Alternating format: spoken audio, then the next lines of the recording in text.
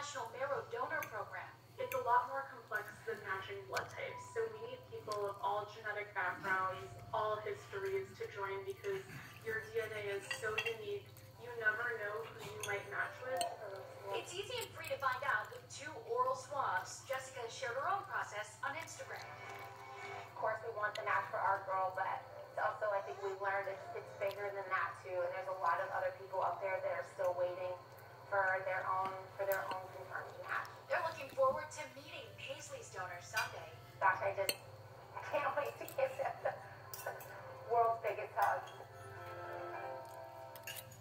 And I know you want to help, so anyone can sign up. Just Wow.